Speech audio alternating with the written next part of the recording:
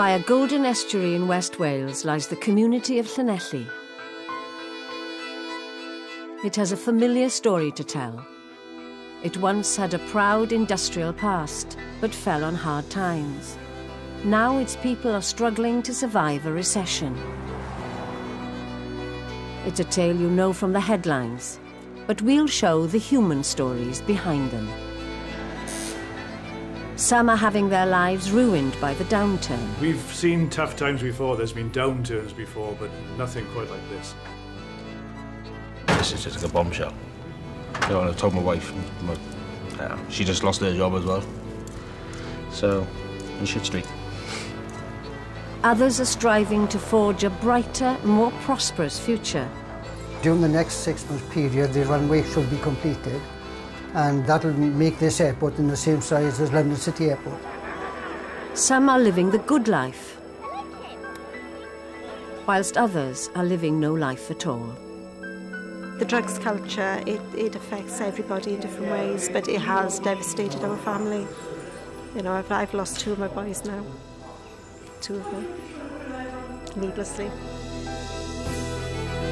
There are people of opposites, of hope and despair, success and failure. And these are their stories.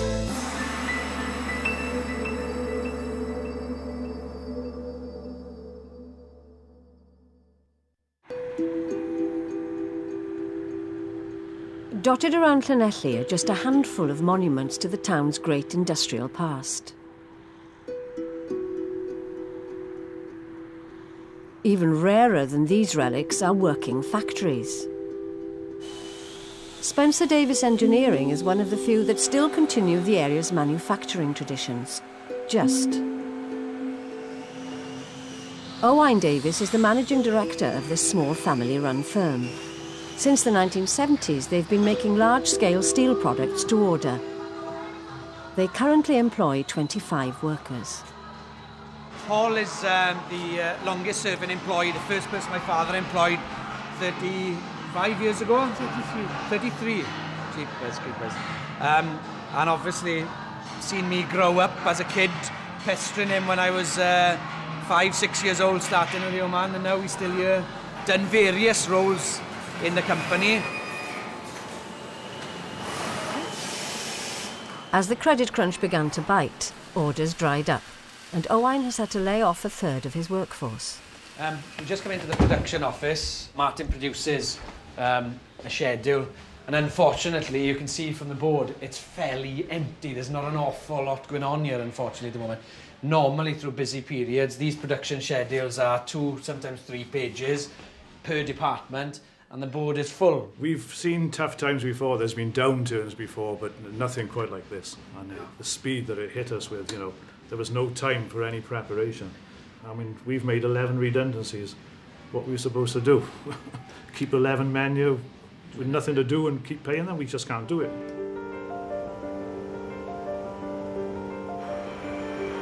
At the height of its industrial past, Llanelli was the biggest tin plate manufacturer in the world.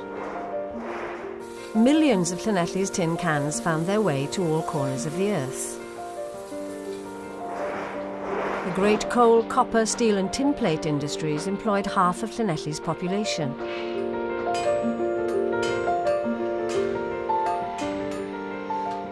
In the 1950s, however, the whole industrial sector declined, leaving few survivors. Owain recently took on the daily management of the firm from his father, Spencer Davies. Spencer set up the firm 35 years ago, but with a recession, he's seeing the company he founded and the industrial heritage he grew up with on the edge of an abyss. There's very little industry left. We had the car industry, the steelworks, the tin works. We haven't got any of that. It's all going abroad. You know, only yesterday, a supplier of ours that has been around for over 130 years as appointed administrator. You know, we've been around for 35 years. So what chance have we got? You know, you see good times and bad times, and you try and strive through the bad times. The reality is, can we survive? Where you are now? Owain worked his way up from the factory floor, and despite the recession is still committed to traditional apprenticeships. If the firm closes, it would be like losing a family. I just introduced you to the boys now as our newest recruit and our youngest apprentice. Yeah. Enjoying it, yeah? Yeah, it's good fun. You better not say anything else now, I tell you now. It's a great place to work, the pay is excellent. Fantastic, can't go wrong with it. Excellent, that's what we want. Spencer Davies is an example of a bigger question that's now facing Llanelli. Is there still a place for the old traditions and pride in manufacturing? Or does the future of the area lie elsewhere? With its industrial past, Llanelli would be like any other South Wales town, but for one thing, it sits on a stretch of spectacular coastline, and where there's water, there's leisure, tourism, and visitors with money to spend. And in Llanelli's town hall, they're planning to capitalise on it. Our proposals for our building here is that we use sort of metal sheets on the facade, which will throw back to the history of the town. It has an element of theatre in the choice of colours that are there. Developing and generating an income from a new leisure and tourism industry, they believe, is where Llanelli's future lies. So the whole idea is to get a huge increase in footfall, is to get a lot more people into the town. And if I... And it's the leader of Carmarthenshire Council, Meryl Gravel, that's been the driving force behind this new vision for Llanelli. And 20 years in politics has given Meryl all the skills to manage the fallout as the council bring about change. My job really is to be a big visionary, is to have a vision of the county and how I can make the county a much better place for people to live and work and play and have leisure time in it. That's basically it, but it's not easy. Part of the council's grand development plan is a new out-of-town retail park offering convenient shopping. But it's all come at a cost. Like many places in Wales, the traditional high street is suffering, and many of its retailers have gone bust. A few miles out of town is a business central to the council's expansion plans, Pembrey Airport. If Llanelli's future depends on bringing in more tourists, then this is where it could happen. And everyone's hopes rest on the man in charge, Captain Winston Thomas. Llanelli born and bred, Winston worked as an airline pilot. Then, in the US, he made his fortune in the aviation electronics industry before returning home. Run with the help of volunteers, the airport makes money refuelling small aircraft. The only thing that I want to do after spending 26 years in America is to come back home and do something for the county of Carmarthenshire. And I thought, well, I've been in America so long, the first thing the Americans will say when they move into an area, where's the nearest airport? And if there isn't an airport there, they'll go to somewhere else. So I thought if we had an airport here, then we would genuinely be able to create inward investment. Winston leased Pembrey from the council 14 years ago. He then sunk his own money into developing the airport and fulfilling his dream of launching Llanelli's very own international airline. This is the arrivals departure lounge. The passengers come in here and then they go into the customs area. Winston has slowly amassed all the paraphernalia needed for when or if it finally happens. This is the flight operations room here for the airline. And it's got all the uniforms for the staff. The staff are already waiting to actually, to be called in. But they're not today? No, not today, no. Where's the aircraft? They're in Scotland at the moment. The two aircraft that are assigned for us, they're in Scotland, ready for delivery. So have you bought them yet? No, we haven't bought them yet. Despite slow progress, Winston's confident that his airline will soon be open for business. So this year, hopefully? Oh, definitely, yeah. I would think around about August time frame we should be able to start the airline up. But the council's not so sure. With such little progress, they've ordered a review into the viability of the airport and the way it's managed.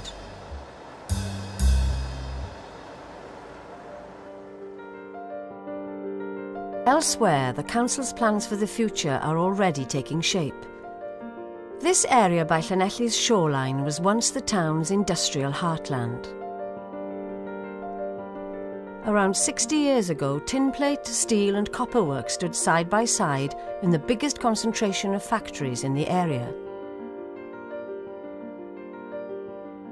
It's been bulldozed to make way for golf courses, marinas and coastal parks. From these new businesses, the council aims to create a fresh look for the town. And some are buying into it. Tony Phillips is getting a helping hand from his brother as he moves into a brand new housing estate development overlooking Machynnis Golf Course. After a career abroad in the oil industry, he and his wife are returning to their Welsh roots. I think this is beautiful, actually. Yeah, I love what they've done. It is. It's good to see that we are reclaiming the best bit, the coast, the foreshore, instead of all the steelworks and heavy industry that had it for all that time, really. So this is a really good step in the right direction, I think. It's fantastic. It's really beautiful. It really is. And ever-changing. Yes, yeah. I think we saw it for the first time the other night with the tide full in, and what a difference. You get the occasional aircraft going overhead. Other than that, it's like the grave here most of the time.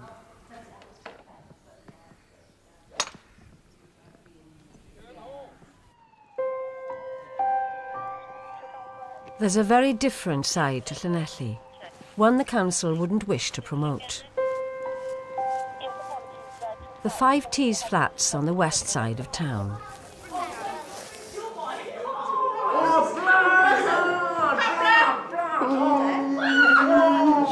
Boys, be sociable outside, please, out. Yeah. I've just spoken to Kevin and... In the past, the traditional steel and tin industry created employment, careers and apprenticeships. Now, like many towns in Wales, Llanelli struggles with bored youth looking for things to do. Guys, out of the road, please. But it's a short step from rowdiness to something more serious. Got a drug addicts going there tonight. Top, bottom left there, is it? Yeah. They're not there now, are they? Well, they've been there for the last hour and a half. Llanelli has a long-term drug problem, and for the police, it's a tough nut to crack. That was what was noted in that. In this tight-knit community, drug deals happen behind closed doors rather than on the streets. There is drug activity. There's no getting away from that within this area and in Llanelli in general. So, you know, we deal with what we can. Hopefully, get warrants under the Misuse of Drugs Act and bash down doors and hopefully get some results. As the police are well aware, just bashing down doors won't be enough to solve the problem. Drug abuse in certain parts of Llanelli has become an epidemic.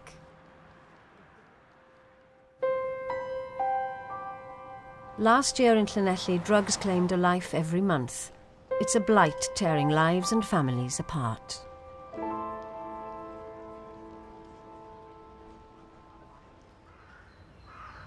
Llanelli Crematorium. Neil and Cheryl Vaughan are preparing for the funeral of their son Lee, who died of a heroin overdose aged 24. I'm his stepmother.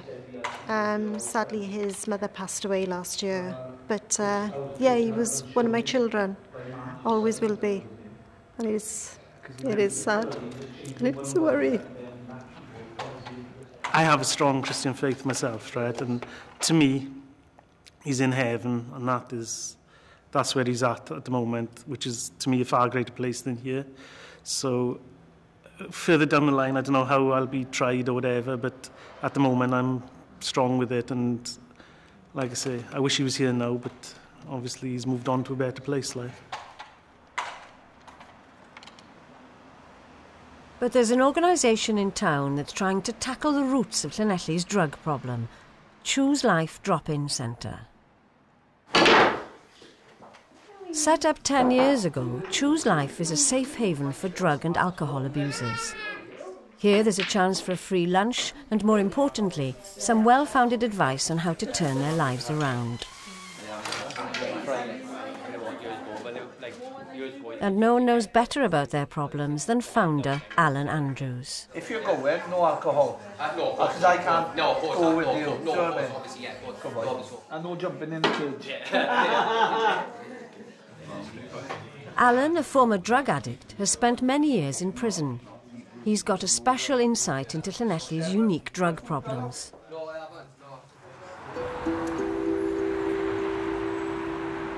Llanelli's like any other town, right? But it has a problem in the sense that everyone knows everyone. How easy is it to score? That's the problem we've got that most main cities haven't got. I myself started taking drugs back in 1984. That was just after Dupont Steelworks closed. Lots of people I know you can trace back, that was the year that they started taking drugs. There's a saying in the drug world, where there's dope, there's hope. I'd reverse that and say where there's no hope, dope and other drugs come in and take its place. Alan's interrupted by a passer-by with a different view.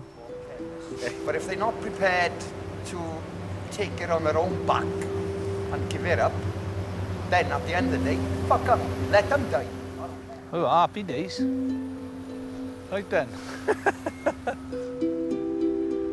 You know, if you wake up in the morning with no structure around your day, you don't have to get up for work or anything, at the end of the day, you're bound to get depressed. People have this tendency to think that, you know, drug users, they choose to be drug users, and yes, they choose to take drugs, but most of the time they take it because they can't deal with what's going on inside. These days, when someone comes up to me and says, have you heard about so-and-so? The normal thing in life would be to think, oh, are they pregnant? Are they getting married? These days, I instantly wince and think they're going to tell me that they're dead, because there are so many people dying from drugs.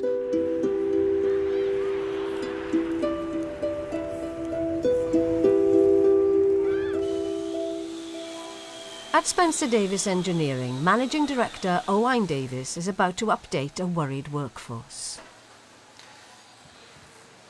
Attention please, can everybody congregate in the usual area for a team get-together in a couple of minutes please.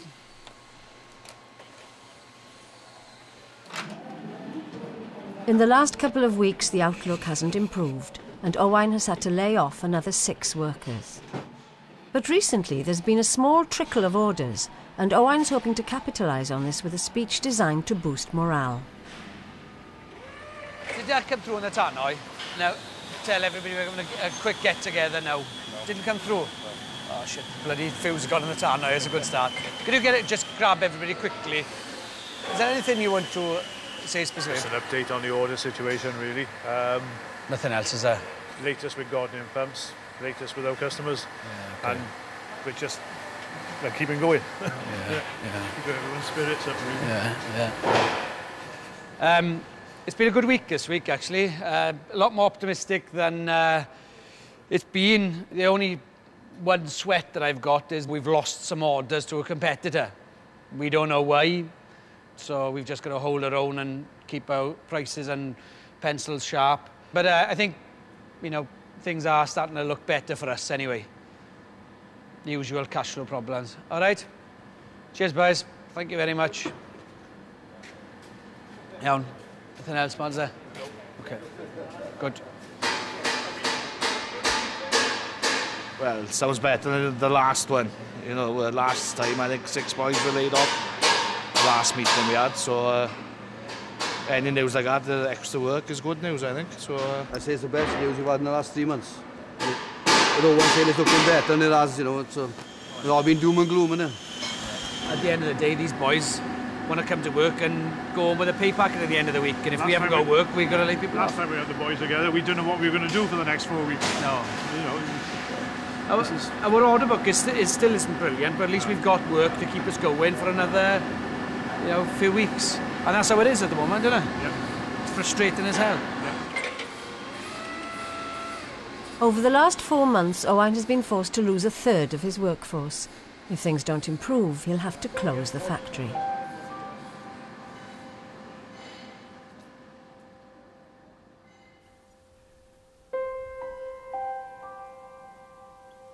It's the funeral of Lee Vaughan, who died of a drug overdose. As a friend of the family, Alan Andrews from Choose Life has been asked to present the eulogy. Drugs are taking victim after victim, and funerals like Lee, it was probably one of the hardest days of my life. What Neil, Cheryl, Jamie and Mike and the other Kira and that went through is horrendous, but it's becoming ever increasing. I find this really hard, sorry. Lee, you meant so much to me, words can't even explain how much, neither can numbers. You always had a smile on your face, and every time you were with me, you used to brighten me up. I'm going to miss you so much, and so is everyone else. It's one of the meanest ways to die, because there was no need. It's almost they died through default. Died early, young men who were probably, although by age they were in the prime of their life, they've never known life. They've never had that life that they were meant to have because drugs have robbed it from them. I know you're not, and that's what hurts me the most. God took you when I needed you the most, but I know you're in a better place, and that's where you'll stay, heaven on my heart. Nothing's going to be the same without you. I hope you're happy, and don't be sad, because whatever made you happy makes me happy. Love you, Lee. Kira.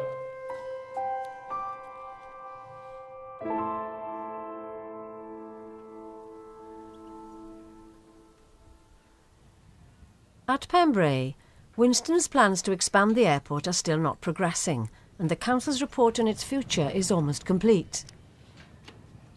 Winston claims to have poured millions of his own money into the airport, but feels the council are not doing their bit. He believes they should have acted years ago to remove a tall boundary fence at the end of the runway that's stopping larger aircraft from landing. That's got to be seen to, and the sooner the better, because we're losing a huge amount of revenues here at the airport. Over the 8-year period, it's amounted to about £5.5 million of lost revenue. So that's something that we don't want to tolerate very long, you know.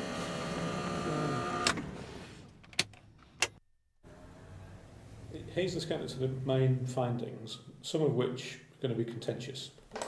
In a local community centre, the council leader, Meryl Gravel, is hearing the initial findings of the council's review from a business consultant, Robin Camish. Then it is very, very timely to see how we can expand this into something far more commercial and valuable to the people. It will take 1.5 to 1.7 million to put the infrastructure in to take it forward for the next 15 to 20 years.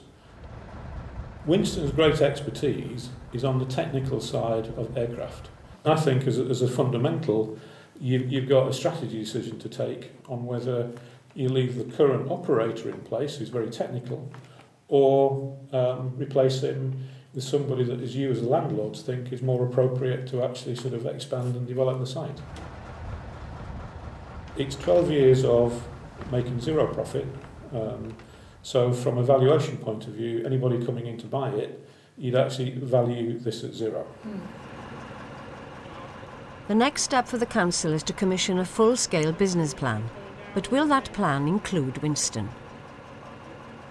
We are beginning to get quite frustrated and we need to move things forward. So I think the next move now is to see what this business plan says, and then I will personally take advice from senior officers about how we take it forward.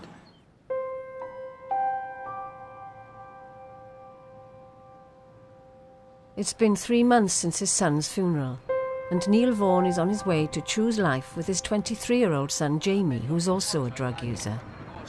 After the death of his eldest son, Neil's keen to help Jamie break his addiction. Yeah, well, you should go tonight.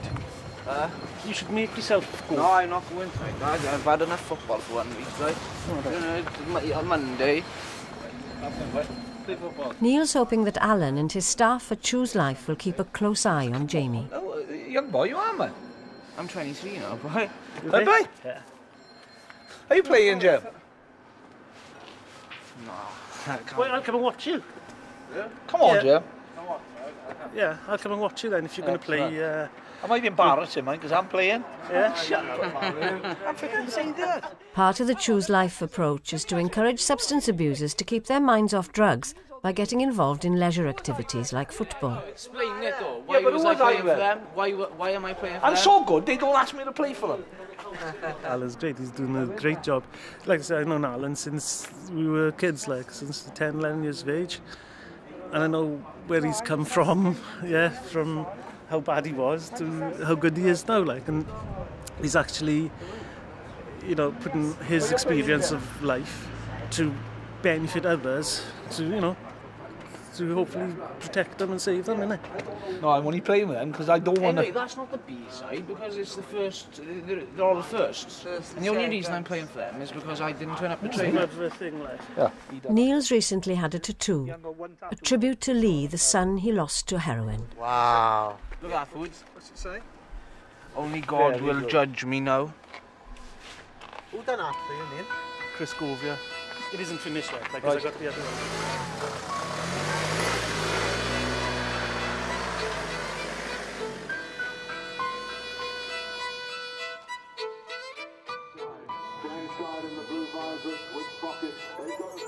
Next time, with a brand new racecourse opening near Llanelli and people eager to fly in, can Winston impress the council by drumming up new business? Yes, any news of any aircraft coming in over? Hoping you might tell us. No, negative this end. Will Neil and Alan be able to keep Jamie on track at Choose Life? I mean, I'm telling you the truth when I say, like, I want to come off, and I am sticking to it. We can support Neil in whatever kind of support he needs, but at the end of the day, it's the choices that Jamie makes. And is it really the end of the road for Spencer Davies Engineering? I've got no job. Simple as that. Darren, ready for you next.